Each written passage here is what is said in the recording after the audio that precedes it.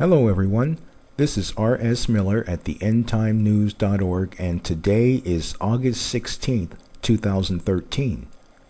15 security forces dead as violence in Cairo escalates. After Muslim Brotherhood leaders gathered supporters in mosque on Friday for Friday prayers, their supporters are now marching from northeast Cairo to the city center in Ramses Square. According to a BBC News report, all roads leading to Ramses Square in Cairo are being blocked by officials. A state of emergency is in force, and police have been authorized to use live ammunition in self-defense. Officials threw tear gas to disperse crowds marching. Gunshots have been reportedly heard throughout several protesting sites. BBC journalists in Ramses Square described the atmosphere as very tense and were advised by the crowd to leave as the area is too dangerous to stay in. 4 new deaths were reported during the clashes in Ismailia on the Suez Canal between security forces and pro-Morsi supporters. Additionally, reports made by Al Arabiya say that 15 security force members were killed during an armed attack in Cairo. According to a Democracy Now! News report, as many as 2,000 protesters have been killed.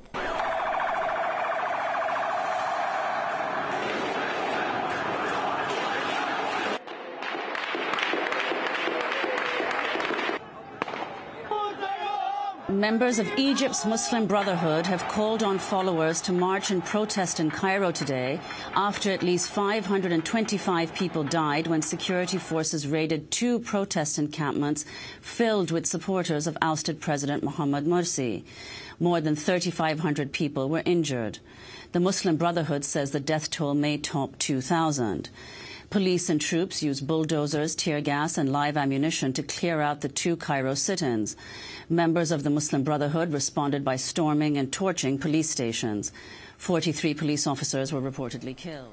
China's military flexes its muscle in the East China Sea amid Japan war shrine tensions. China has launched 4 days of live-fire naval exercises in the East China Sea that coincide with the anniversary of Japan's defeat in World War II. The exercises come after Japanese cabinet ministers visited Tokyo's most controversial war shrine. China and South Korea, which both suffered under Japan's militarist expansion in the 1930s and 40s, have expressed concern at Japanese cabinet ministers' visit to the Tokyo Yasukuni Shrine as glorification of the country's militaristic past and aggression. Established in 1869 and funded by the Imperial Japanese government until 1945, the shrine has been dedicated to the nation's 2.5 million war dead, including controversial 1,000 convicted war criminals. The Chinese Foreign Ministry summoned Japan's envoy and issued a statement condemning the visits by nearly 100 Japanese lawmakers, saying they fundamentally attempt to deny and gloss over Japan's history of invasion. According to the Hong Kong-based South China Morning Post, the East China Sea drills will be conducted off the coast of Zhejiang province by the East Sea Fleet, which oversees the waters around the disputed Diaoyu Islands. Earlier this month, on August 8th, 4 Chinese Coast Guard vessels stayed a record 28 hours in the waters near islands claimed by both Japan and China. Japan summoned the Chinese envoy in Tokyo to lodge a formal protest. China and Japan have long struggled for the ownership of supposedly oil-rich islands located in the East China Sea. The islands are known as the Diaoyu to the Chinese and Senkaku to the Japanese. The dispute over the islands and the maritime borders around them has continued for years. The Senkaku Islands have been controlled by Japan since 1895, but China insists that it has historic rights to them dating back to the 16th century. It is expected that there will be more drills in the East China Sea to build up the combat capabilities of the Chinese army Nai Li Ziyong, director of the Sea Power and Defense Policy Research Institute at the Shanghai University of Political Science and Law, told the South China Morning Post. It is also possible that China's aircraft carrier will participate in some of these drills. China News Service reported that Liaoning, the country's first aircraft carrier, which is refitted after buying a Soviet-era vessel from Ukraine, has also been dispatched from its home port of Qingdao in the Shandong province. The ship is reportedly sailing to the northern Bohai Sea off Liaoning province, where a separate round of military exercises was launched on Thursday. Fukushima Ground Turning to Quicksand. Buildings may topple. So what's the fate and future of Fukushima, first of all? Well, we've been talking, you and I, for 2.5 years about the danger of Fukushima Daiichi Unit Number 4 simply collapsing. It's so damaged from the explosion, and there's some 200 tons of irradiated nuclear fuel in that storage pool. In the context of what's going on now with this groundwater flooding of the site, because one of their mitigation measures, which is pretty not very well thought out, was building a seawall by freezing the ground. And guess what? The groundwater is piling up behind the seawall. It's actually overtopping the seawall at the rate of 300 tons per day that's flowing into the ocean, radioactive water. But by backing up the water under the entire site, they are turning the ground into quicksand, and that's causing less stability, more instability. And there are structural engineers and nuclear engineers warning that may be the final straw that's needed to topple not only Unit 4, but perhaps some of those other destroyed units with Oh, go ahead. With their high-level radioactive waste stored in pools 50 feet up in the air. Yeah, the 50 feet up in the air, when you said, Unit 4 has all this radioactive material in their pool and they're concerned that number 4 is going to collapse, a lot of people, they hear pool, they think hole in the ground, they may think it's going to collapse on top of it. Wouldn't that be nice? It'll just cover it up. No, the pool is actually, 5 stories up, 10 stories up, something like that? Yes, it was designed that way for ease of removing nuclear fuel from the operating reactor core into the high-level radioactive waste storage pool. But the situation is they can't support a crane to lift 100-ton loads of irradiated fuel in transfer casks. That's the radiation shielding out of the pool and onto the ground. That's why they're stuck. They can't get the waste out. Senator Wyden, back in April of 2012, visited Fukushima Daiichi, put on a radiation protection suit, toured the site, and came back to the United States, called on the U.S. government at the highest levels to get over there and deploy the full resources of the U.S. government. Because if that pool goes down and that fuel is still in there, it'll be on fire, and the radioactivity releases will dwarf what has happened thus far at Fukushima Daiichi. There's no radiological containment around the pools. In fact, there's not even a roof over them anymore. They're open air at this point. And the prevailing winds and the prevailing ocean currents take water from the coast of Japan where? To North America. I mean, within days of the Fukushima Daiichi catastrophe beginning, we were getting fallout coming down in rain in the United States, not in insignificant quantities. And also, of course, the seafood, not only does the ocean's currents bring the radioactivity this way, but also the sea life itself, the bluefin tuna, migrated from Japan to North America and carried the radioactive cesium in its flesh over here. Wow. Not a good time to be eating tuna, it would seem. Has there been any determination of radiation in seafood on the west coast of the U.S.? Well, it's thrown upon the American citizen to do that for themselves. Our federal government seems to be busy with other things. But the situation's the same in Japan. Ordinary citizens. Yes, tuna and sea kelp, there is radioactivity in it. Wow. Kevin Camps, the radioactive waste watchdog at Beyond Nuclear. You can log onto their site and read all about it, beyondnuclear.org. Kevin, thank you. U.S. nuclear plants vulnerable to 9/11 style terror attacks.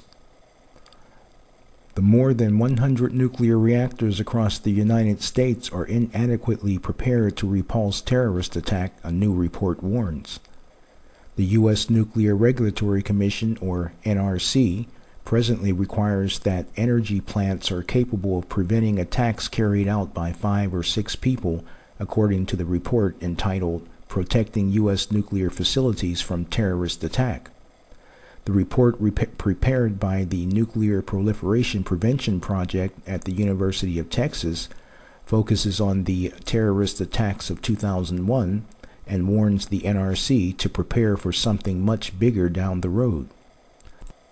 The combined public and private security provided at the U.S.'s 104 commercial nuclear reactors and 3 research reactors is inadequate to defend against a maximum credible non-state adversary, the researchers said, adding that private sector nuclear facilities remain less protected than government facilities that face similar risk of theft of fissile material or radiological sabotage, which makes no sense.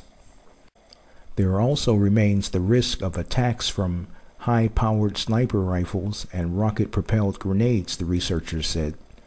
The report also draws particular attention to security at 3 research reactors, including one in Maryland that is situated 24 miles from the White House.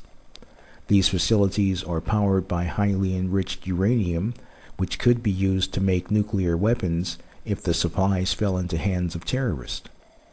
The U.S. government has made some progress since September 11, 2001, when nuclear plants only had to protect against attacks by 3 people, according to Alan Kuberman, the project coordinator and co-author of the report. That is a good sign of progress, but that does not address the concern we have about nuclear reactors, Kuberman said. Since 2001, the U.S. nuclear industry has spent over $2 billion on enhanced security, the report said, adding, it is difficult to know if those enhancements have been adequate. A spokesman for the nuclear energy sector's trade agency, the Nuclear Energy Institute, told Reuters that security at U.S. nuclear facilities had improved markedly since 9/11, with a total of 9,000 armed officers guarding them. But according to the report's author, even the seemingly robust number of officers would not be enough to fight off a well-coordinated terrorist attack. Prior to the revisions following the 9/11 attacks, the numbers of anticipated terrorist attacks attacking a nuclear site were kept relatively low because intelligence agencies generally assumed that they themselves were capable of detecting conspiracies of more than a few members. That assumption, the report says, was proven wrong by the events of 9/11, when 19 hijackers using commercial jets as weapons of mass destruction successfully staged terrorist attacks on New York City and Washington, D.C. The NRC slammed the report, which was requested by the Pentagon as a rehash of arguments from a decade ago when the country was on high alert following the deadliest attacks on American soil. The report contained no new information or insight, David McClintyre of the NRC spokesperson told Reuters. He said the nuclear watchdog had bolstered security requirements for commercial nuclear power plants and was confident that these were adequately protected. The question now is how the U.S. government, which has been forced to trim back on federal programs in the aftermath of the economic crisis, will be able to foot the bill for more security at America's nuclear energy plants. Friends, I wanted to speak to you about a deadly phenomena that I call the moo cow syndrome and the hazards of becoming infected by it. Let me read to you an article I wrote in 2006 which helps to explain the MC syndrome. The article is as relevant today as it was when it was first written. Great cheese comes from happy cows, or so say the producers of a commercial for California cheeses. Unfortunately, the ultimate fate of most cows, happy or otherwise, is the slaughterhouse. The mainstream news media tends to diminish the seriousness of current world events by mixing their broadcasts with a touch of entertainment, helping to create a sense of it's not so bad as it seems. But is our fate to be like that of happy cows? The let us entertain you format only serves as a distraction while the clouds of war loom ominously on the horizon. The other evening, while watching one of the network's news shows, I couldn't help but become quite perturbed at the fact that the news had become little more than entertainment. They spent approximately 5 minutes interviewing and displaying some of Hollywood's plastic people with their idiotologies and a labyrinth of frivolous pursuits both on and off the stage of dreams and fairy tales. Meanwhile, stories of significant importance received only honorable mention or were completely kicked to the curb. If it were a slow news day, then by all means, entertain. But during a time when the entire world is inevitably stumbling towards an all-out thermonuclear war, entertainment should be the least of our concerns. Ever since the mid to late 1990s, China has been feverishly building up its military forces, with the majority of preparation aimed at waging a successful short-term regional campaign. The primary objective in this military buildup is the defense of China. However, a significant component is to deter the United States from getting involved in any flare-up over Taiwan. As part of this deterrence, China has been steadily developing its capability to control the sea lanes in the Western Pacific, provide an air defense shield through use of sophisticated anti-aircraft weapons, and to effectively counter any U.S. military retaliation. During a global intelligence assessment by the CIA, China's military buildup has been characterized as a threat to the United States. On June 1, 2005, Porter Goss, the director of the Central Intelligence Agency, informed the Senate Intelligence Committee that improved Chinese capabilities threaten U.S. forces in the region. He goes on to say, Beijing's military modernization and military buildup could tilt the balance of power in this Taiwan Strait. As China continues to strengthen its defense and offensive capabilities, it becomes only a matter of time before Beijing moves to retake Taiwan. Peter Brooks, a former U.S. Deputy Assistant Secretary of Defense, said, "The U.S.'s immediate concern is that China will try to use its new military might on Taiwan to effect unification. China has 750 ballistic missiles aimed at Taiwan, some of which are capable of reaching U.S. troops stationed in Japan. Currently, the Pentagon is in the process of redeploying military assets in both Japan and South Korea. Make no mistake about it, war with China is coming. China's immovable determination to keep Taiwan as part of its territory, Taiwan's determination to remain free and independent, and the U.S.'s deeply rooted commitment to the defense of Taiwan can only spell disaster. Furthermore, although this future war will undoubtedly begin as a regional conflict, the potential to escalate into World War III is a very real possibility. Richard Fisher of the U.S.-based International Assessment and Strategy Center said, "Not only can Chinese nuclear missiles now target the continental United States, the whole configuration of the new Chinese force is clearly designed with the United States as the hypothetical enemy. China is not the only hot spot that should be cause for alarm. Pakistan and India are regularly threatening to nuke each other over the much disputed territory of Kashmir. Then there's Iran, whose leader has publicly stated that Israel should be wiped off the map, while seeking to develop nuclear reactors in order to provide critical components for nuclear warheads. Do they intend to make good on their threat? Popular opinion is that Israel may well opt to eliminate this threat by striking first. Is there any doubt that the Arab nations would consider a preemptive strike by Israel as a reason for an all-out assault? Once again, the U.S. is deeply involved in the defense of Israel, while both China and Russia are pursuing closer ties to the Arab nations. And let us not forget that terrorists have it in their minds to annihilate both Israel and the United States. The problem for them is, how can they fulfill this desire? Well, here's one possibility. Sometime shortly after the fall of the former Soviet Union, it had been reported by several reliable sources that approximately 48 or more suitcase-sized nuclear weapons went missing from Soviet stockpiles. Although Russian officials deny their very existence, it's a scary thought. Not to mention all of the biological and chemical weapons out there, with some being easily accessible and others not so easily, but still possible. Does great cheese really come from happy cows? Who cares?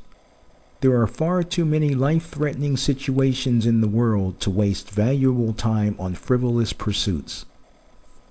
In a sidebar, whether or not you believe in the God of the Bible, the following events seem to parallel what was foretold thousands of years ago. The prediction: the kings of the north, Russia, and the east, China, align with Arab nations and move against Israel in the last days. The event: both Russia and China have been negotiating closer alliances with the Arabs and with each other.